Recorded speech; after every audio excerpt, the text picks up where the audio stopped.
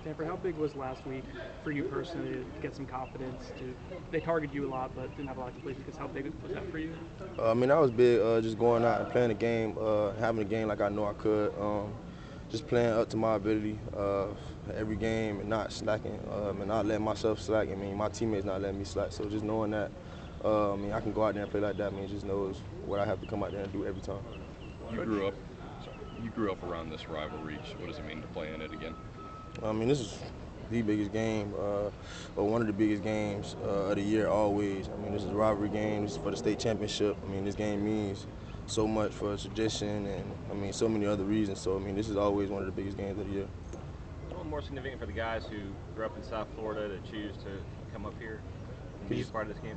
Could you say it again? It's a little different for the guys who grew up in South Florida to come up here and be a part of from the Florida State side? Oh, yeah, it's definitely different. I mean, because, I mean, it's a lot of guys who chose to stay home and go to Miami, and that was always their dream school. But, I mean, just growing up with those guys, always playing football with them, I mean, it's always competition, always competitiveness. But once you choose your side, and, I mean, it's Florida State, Miami, it gets a little heated. It gets real chippy.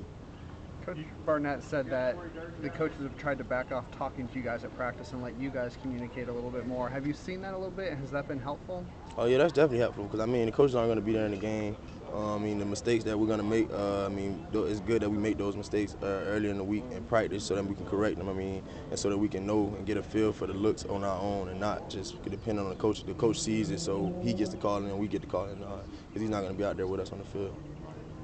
I think it's the secondary you guys gave up the fewest yards you've given up all season through the air. I guess what worked for you guys in the game?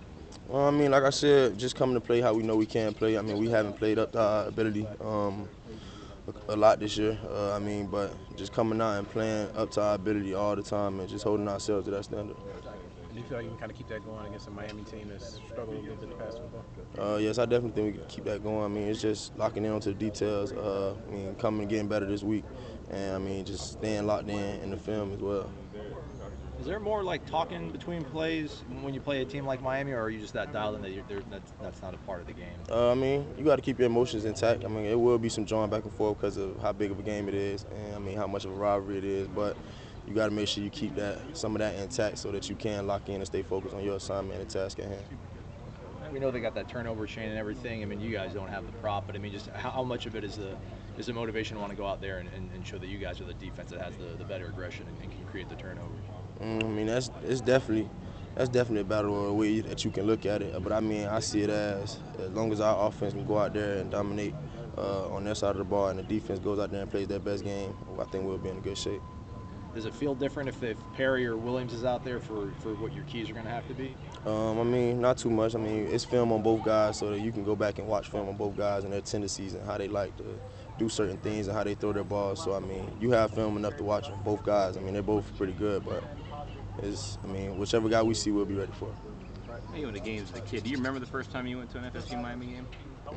The first one I can recall, I mean, I always say the story, is when my pops hit Roscoe, but I was asleep in the stands. It was raining pretty hard. I'm not sure how I was asleep, but I was asleep, and I don't even remember it through my own eyes. I was told the story, and then I see a bunch of pictures and videos of me being at the game. So, I mean, I'm guessing that was my first time being there.